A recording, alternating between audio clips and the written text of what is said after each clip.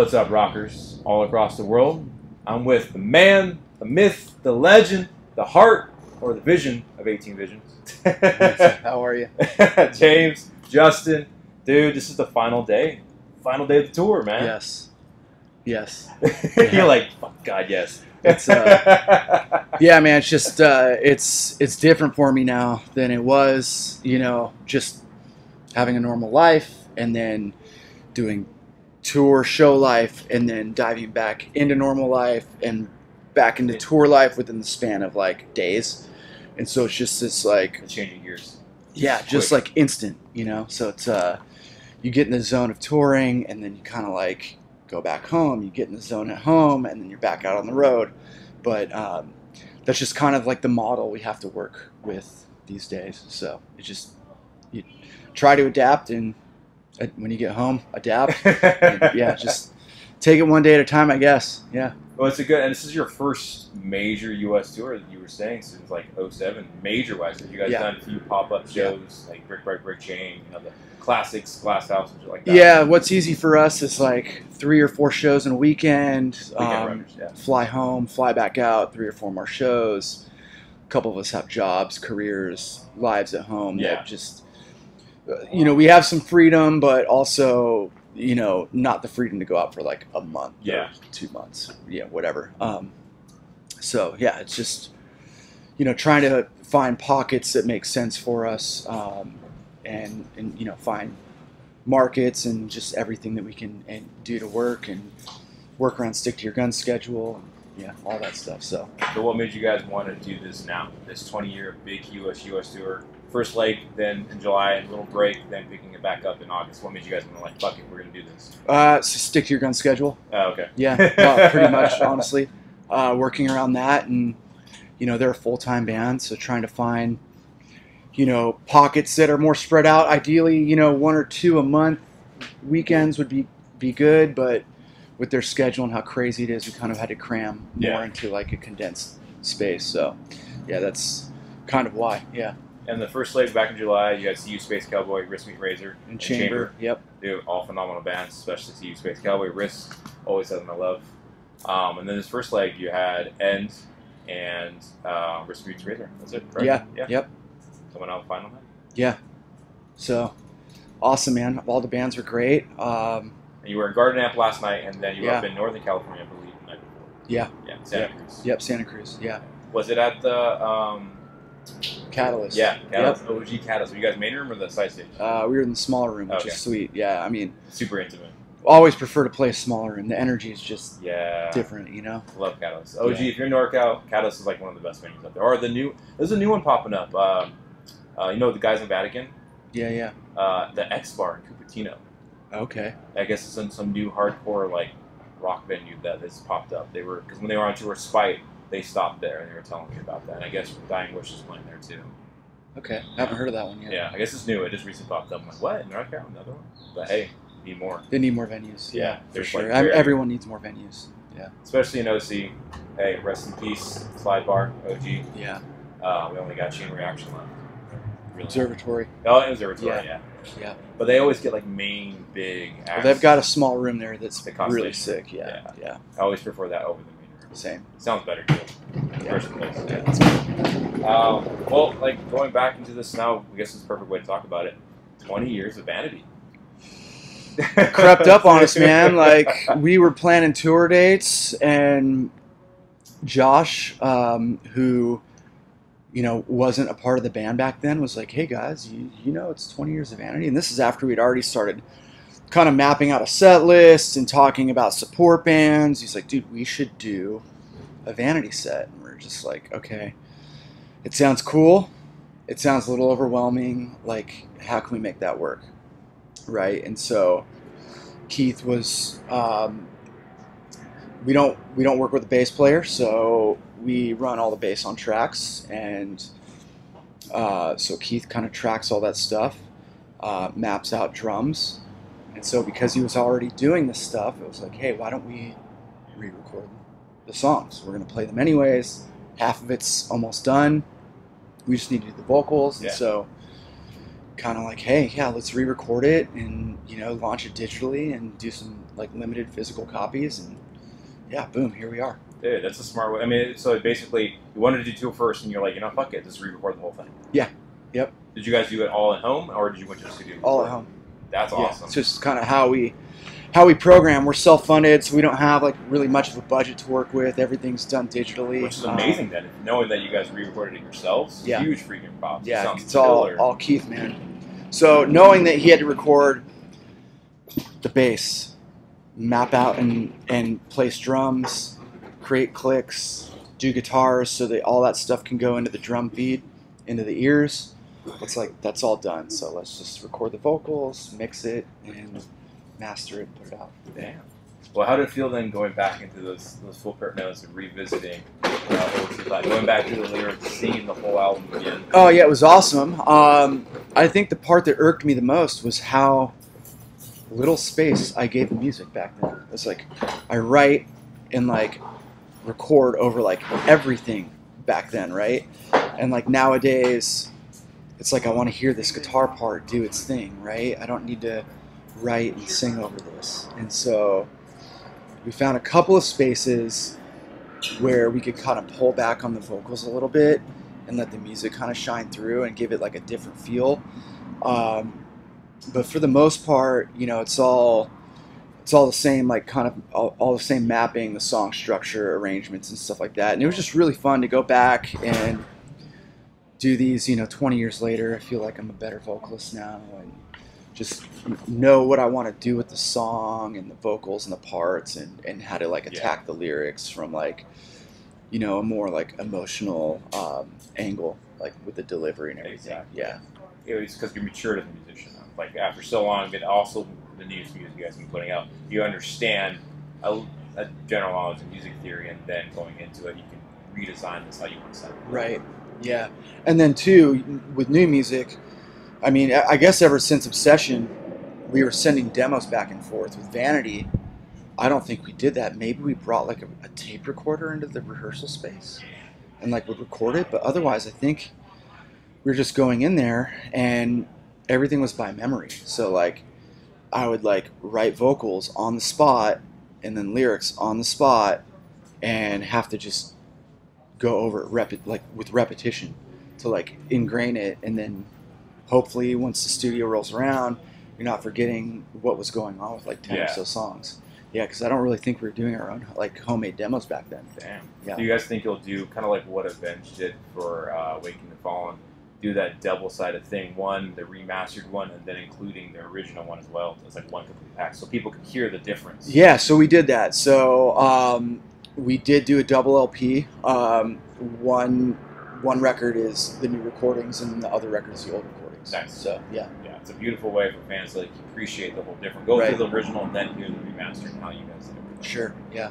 Now, going back, I guess, in 2002, and you kind of touched about it a little bit. I mean, what was your guys' mind frame back then?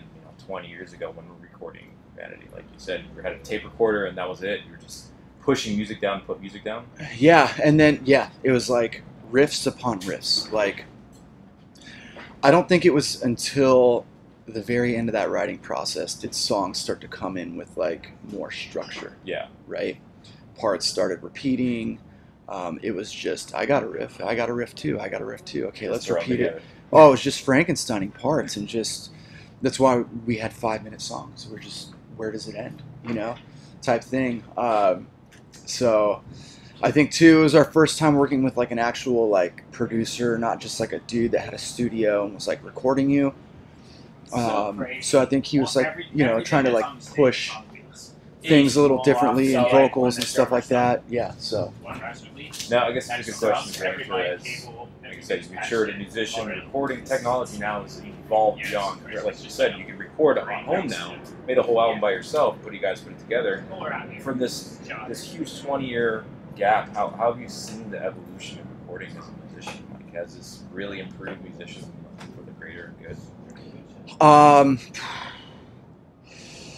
It's difficult to say, right? Because when we were younger, everything was like done in a more like live sense, and that's because most of it was like low budget, time constraints. You had to know You your just had part. You had to go in there get in and get out, right? So like in a sense that made you better, but now everything is to a grid, it's to a click. So as a guitar player, you really have to hone in. As a bass player, drummer, everything's got to be like really, really locked in. And you can fix any parts you want like that. You can fix them, yeah. But ideally, you're trying to lock into, you know, the metronome, and even as a vocalist, like trying to lock in. So like everything's just like in that pocket, like on top of the beat or within the beat.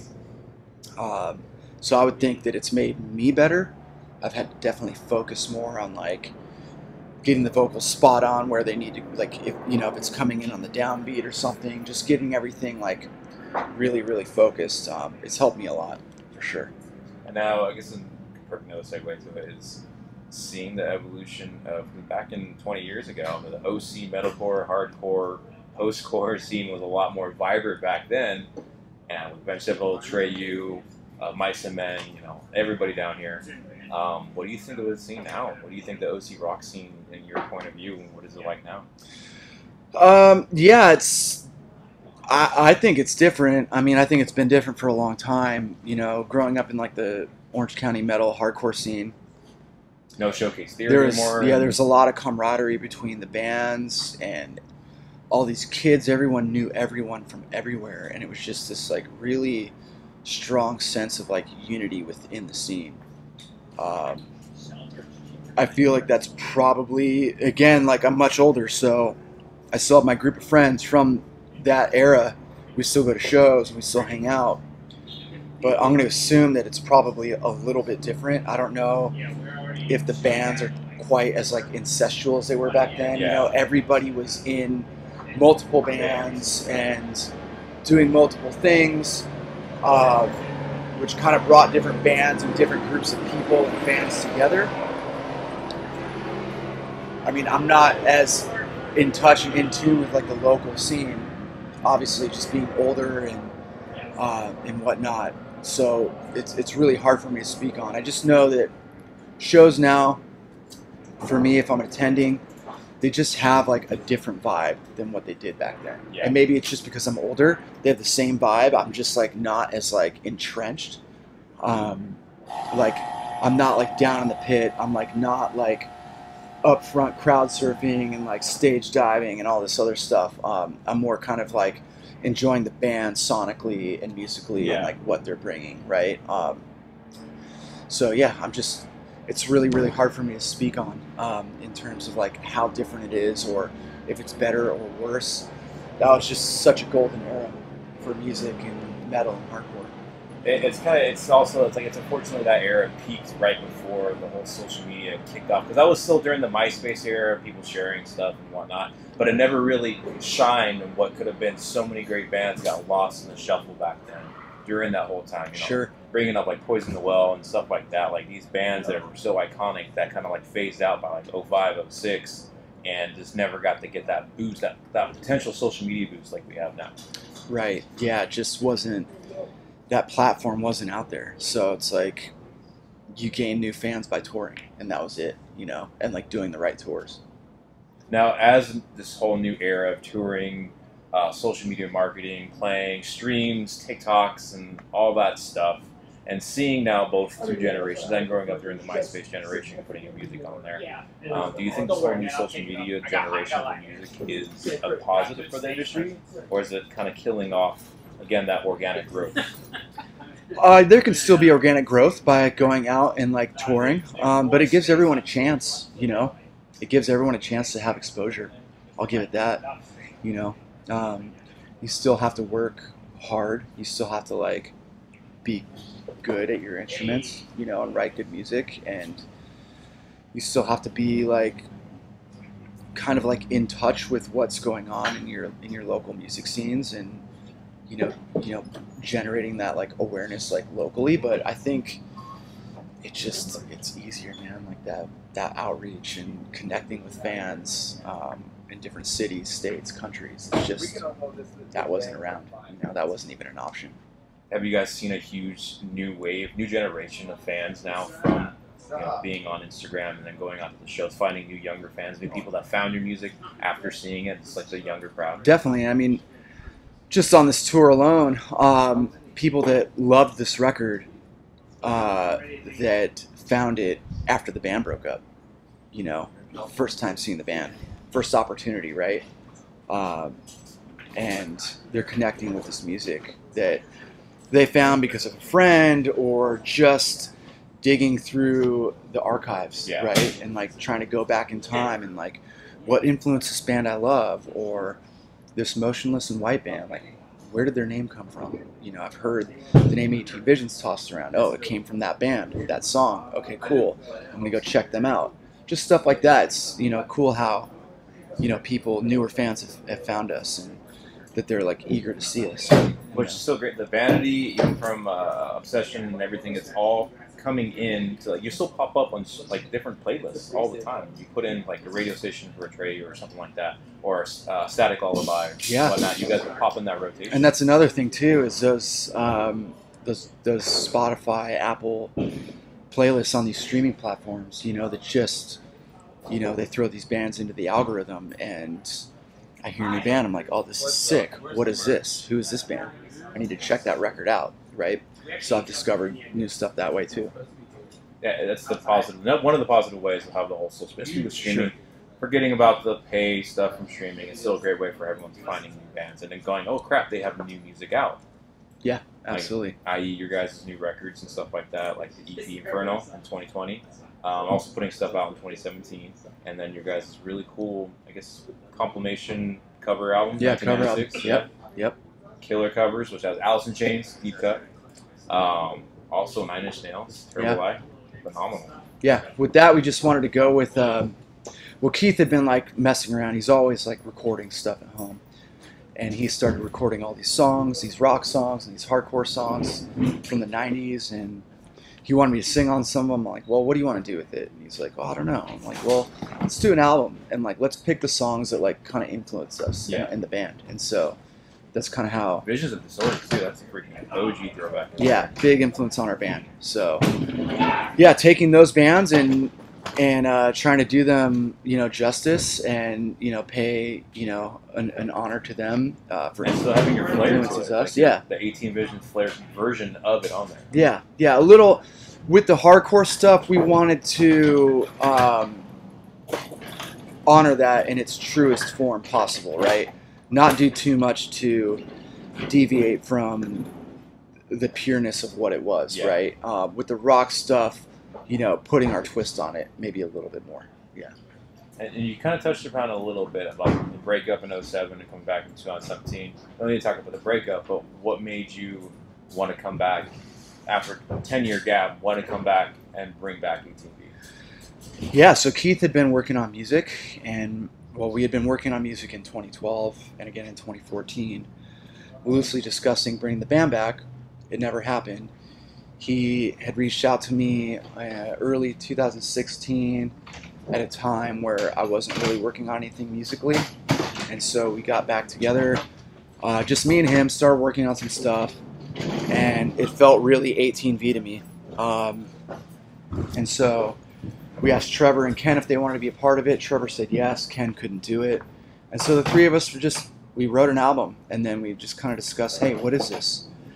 Do you want to play shows? Yes. Well, are we going to cover 18V songs? Yeah, it would be weird not to. I was like, all right, we're going to play. We're going to cover 18V songs. Three of us were in 18V. The record sounds like 18 Visions. Who are we kidding? So might as well just bring it back. Yeah.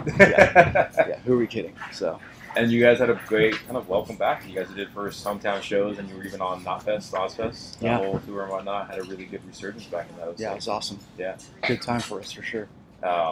I think I was at that one. I forgot. All those Ozfest and Knotfest stuff just kind of blur together. Yeah, sure. I was talking with my buddies in the Pontypridd Body, like, what year was that? And it's like, it's all, everyone was the same, but still different. But going into Inferno in 2020, you guys, that was freaking killer. It reminds me recording-wise. Was that recording at home as well? Or yeah, Keith, yep. I was going to say, it sounds similar recording-wise, but in a great way. Like it's a very, still different, but you can hear the similarity. Yeah, so, again, new music, man. We want to be creative, and he had a really cool idea for this concept record, and so we went with that. It allowed us to kind of go back to like pre-Vanity, even like pre Until the Ink, more like late 90s, Yesterday's Time Killed, where the band was like really, really dark and like vibey, and was able to kind of pull that out and like modernize it, right? And like maybe make it a little more metal, a little more extreme. Definitely almost borderline on the yeah, a little darker with the lyrics, and yeah, it was a fun record to make. And the merch along with it too. Yeah, just creating a just an entire like vibe. Yeah, it's fun for us. Yeah. Now going forth, do you guys think you're going to stay on that trend from Inferno, going after this is all done? Well, we have a plan to follow that up. So, yeah, I think musically, it'll probably still be pretty dark. Yeah, we just want to be creative, man, and like keep pumping out songs and music. I think playing is fun, but the creative part we can kind of do from home and at our own pace, and it's just really, really fun. I know, having to go to the studio, pump everything, send each other, because you're doing rolls at home too? Yeah. Everything is just pretty much in like 1 or 2 spots, and release the music when you need to. Close to home, and yeah, we're just on our own, like, timetable. And no label, correct? No. Yeah, all independent, still having everything come back. But it sounds like it's more like you guys are not having to push anything out, you're just enjoying fucking doing it. Yeah, that's really all it is. Yeah, I mean, if we wanted a label, we could have a label and probably sell more records and maybe gain some more traction, but... It even sounds like with this tour, it sounds like, you know what, this is just for fun. We're doing this for us and the fans. It's always for fun for us, yeah. It's not our job. Well, for Josh, it's a job still because he does stick to your guns and he has music, but for me and Keith, it's hobby. Yeah. It's always fun to ask, though. It's like, what are you currently listening to? What's on going through your Apple Music, Spotify? Oh, man. What's on the shuffle? Well, I mostly listen to music in the gym.